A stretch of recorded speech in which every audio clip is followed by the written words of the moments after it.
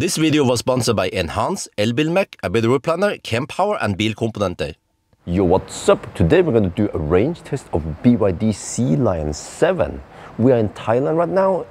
We're in Chiang Mai, so it's roughly 20 degrees Celsius, which is typical summer day in Norway, right? So the Sealion 7 will arrive in Norway and Europe soon, but this is a slightly different version than maybe many of the Norwegians will go for, because the one we have here is the 82.5 kWh, and it's a performance all-wheel drive. And then in Norway, they will probably get the 91.3 kWh, but still, it should have the same efficiency, or the same consumption, right? Whatever you measure here. So, yeah, what should I say? It's a fairly spacious car, but it's not that big. You know, it's roughly 4.8 meters long. So at least I measure that. It could seem like it's a bit thirsty when I hammer it, but maybe there were other conditions like headwind and uphill and some stuff like that. So yeah, so I have to show you that we have Isabel. Yo, Isabel, baby. Yo, Isabel, wait. Okay, Isabel, you have to sit properly, okay? Once we start driving. Jalaya. Hmm? Jeb. Oh, okay. Oh, okay. Pit. Isabel, pit ก่อนนะ เดี๋ยวมันยุงเข้ามา Okay. Isabel, unfortunately, she's freaking loud shit every time. BYD, stop that annoying, you know, because the key fob, the car is on and the key fob is not there. So it's like, please check if the key inside the car is really loud in there. You could wake up the kids, you know. Let us be able to turn off that annoying notification. But yeah, so long story short, it's 2 at night now. Isabel is a bit sick. She vomited earlier today, and she just didn't want to go back to sleep, and she wanted to come with me. She wanted to be in the Cybex, so yeah. So hopefully she will go fall to sleep soon, but I have to proceed with the test. So yeah. The steering wheel is on the right side, with the wrong side. Should have been left side with the right side. Isabel, okay, what is it, baby? Okay, baby. Isabel, that is going to shoot a video, okay? And then we deal with that, all right? Okay.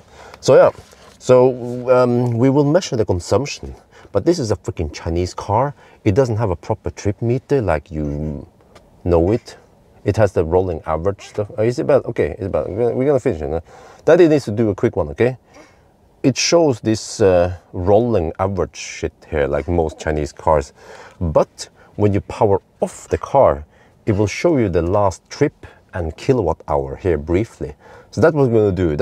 That's how we did it with other BYDs also. So yeah, now I have to get ready and then check out on Isabel. Alright, we're on the move. So the reason why I do this at night is because there's no traffic. Even in the evening, like 10 in the evening, there's simply way too much traffic that we cannot maintain 120 kilometers per hour in the fast lane. But at night now, we can do that.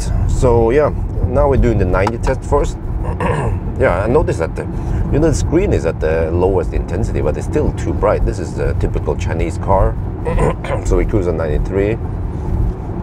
And you can see that it's, where is the temperature? And there, 20 degrees Celsius outside. Okay, so it's nice and warm.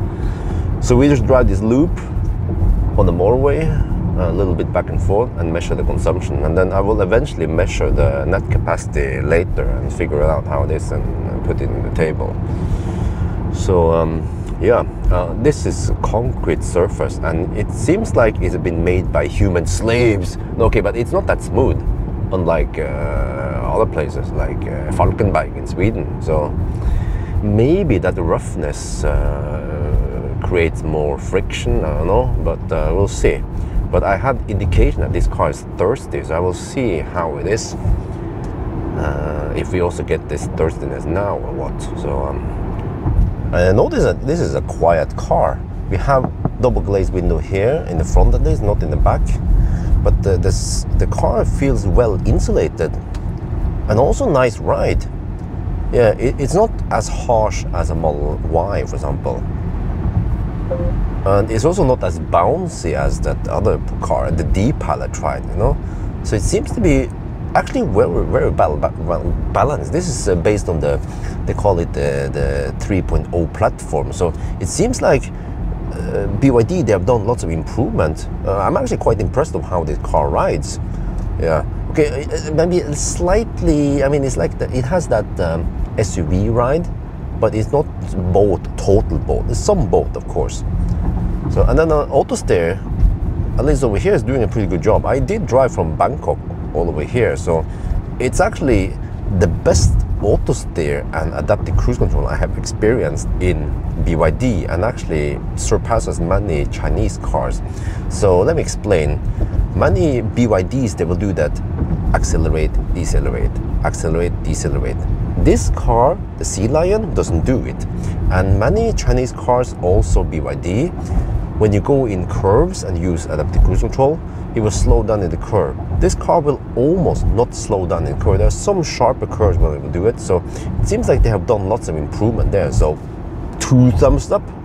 Now we just have to measure the consumption, right? All right, round 1. 6.2 kilowatt hour. Okay, now we do the 120 test. And well, strange thing is that it's 3 at night and they are freaking right lane huggers. So I have to hug the middle lane and just undertake them. But Thai people, they are actually so used to undertaking that the right lane huggers might actually slow down for you so you can get in front of them or some shit like that. Welcome to Thailand. Yeah, but it is a bit bumpy. You can see it, man. Freaking yeah. So okay, let's hammer it. And on the previous test, I measured that we had whopping 186 watt-hour per kilometer.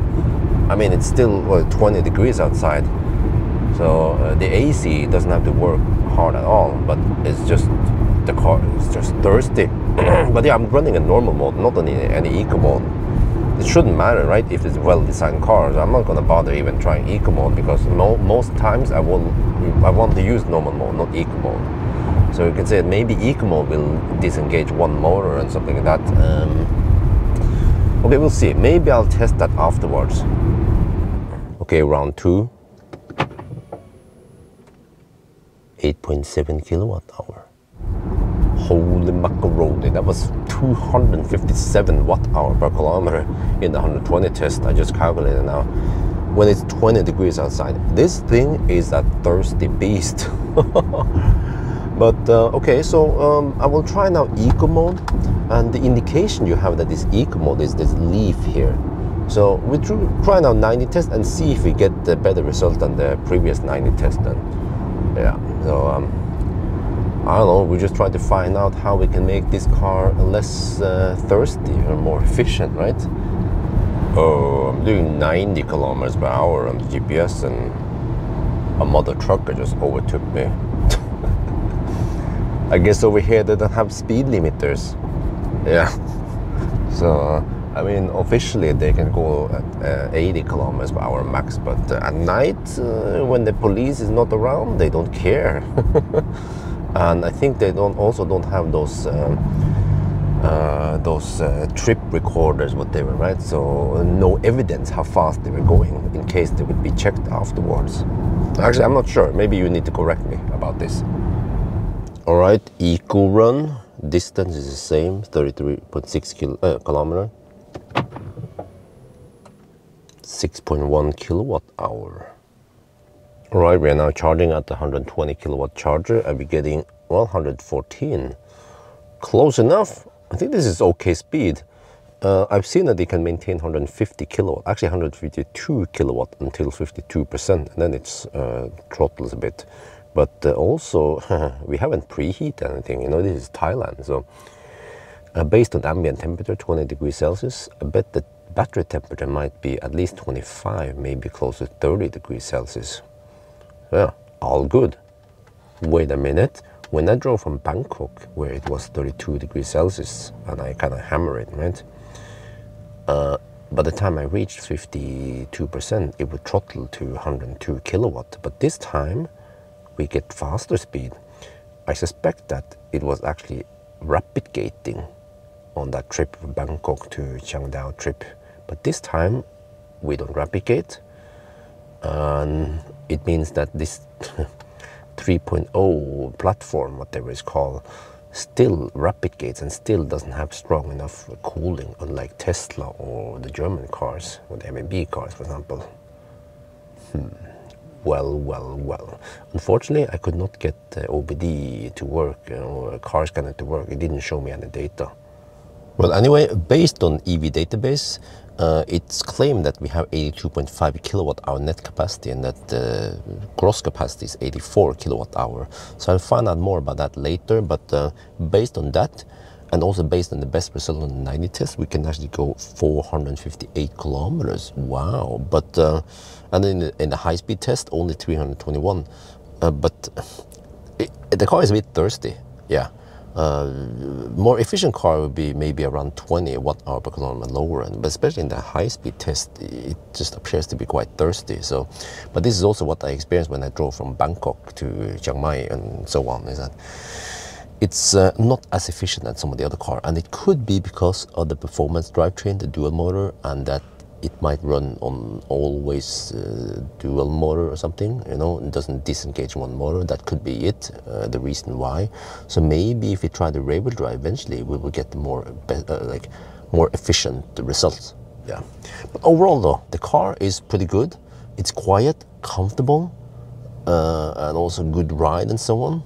So it seems like BYD did it. They copied Fat e-tron.